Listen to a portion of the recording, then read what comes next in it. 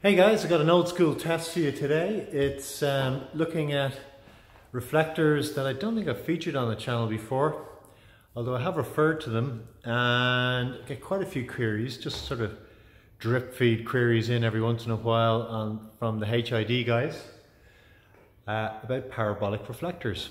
So the claims are, there's this one here from Lumatek, the Turrican, and there's this one there from Secret Jardin.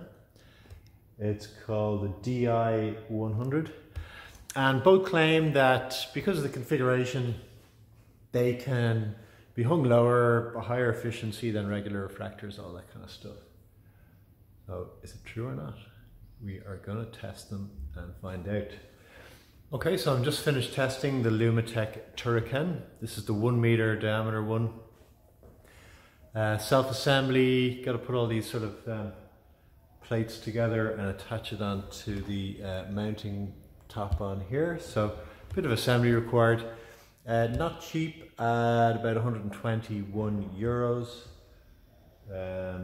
including taxes, not including delivery, so pretty expensive. And unfortunately we got a bit of a disappointing result. So measured 64 measurements of the par, with mylar reflective walls all around. What I see is the optimum hanging height of 50 centimeters. And we've got a 1.2 efficiency and okay spread. It's reasonably even, but I'm not sure if you can see, when you assemble this thing together, even though all the screws are in and they're all aligned pretty well, you still get a bit of unevenness around the edge. And some of the panels are sort of bending outwards, some are bending inwards. Anyway, the light is not very even, and you get hot spots around the edges. Not so much in the center, it seems to minimize the intensity there in the center, but you get these little hot spots and intense spots around the edges, and it's not consistent where they are. I'm not hugely impressed with it from a consistency point of view on the spread, and an efficiency of 1.2 micromoles per watt. The comparison is not great. You know, this guy is supposed to be high performance, it's supposed to be high efficiency and very low hanging height. The Dominator XXXL, for example, or any of the larger square hoods, can be hung about 10 centimeters lower than this. This is 50, you can hang the Dominator at about 40, and the Dominator will do a 1.3 micromoles per watt with the equivalent bulb and reflective walls and ballast and stuff. So this reflector is 6 or 7% less efficient than the Dominator, and therefore I wouldn't really recommend it. It's I'm not fully sure what the point of it is. Yeah, you lose light into the corners because it's round.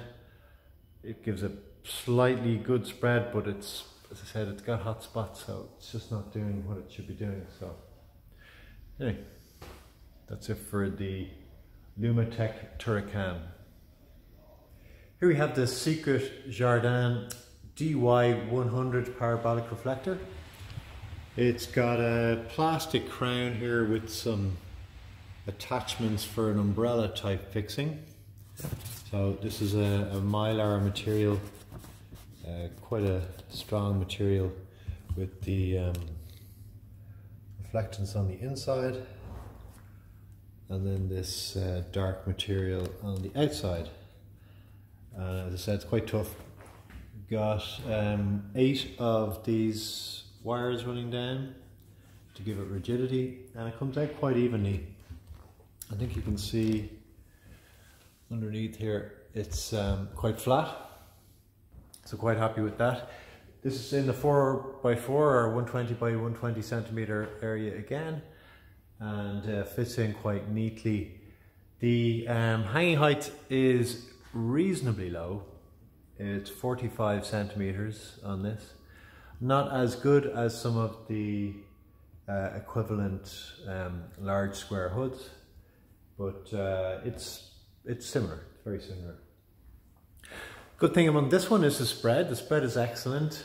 It's much better than I saw previously with the Lumatek.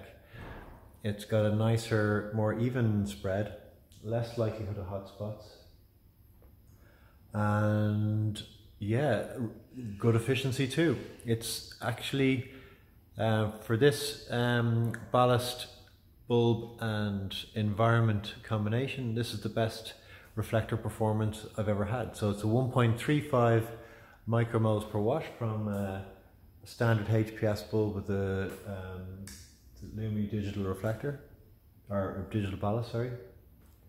That's a really, really good result. On top of that, this is a pretty good value, and for a large reflector, this is about 55 euros plus shipping. And it ships quite efficiently because it can be packed up in a small package. It's quite light to get around. Much better value than the equivalent Dominator XXXL. I'm happy to say this would be the hood, the best hood that I've tested ever, for the balance of good value, portability, quality, and most of all efficiency and spread. It's a really good all-rounder, and yeah, congratulations to Secret Jardin for such a nice reflector. That's all for now. Hope you enjoyed. Take care. Bye.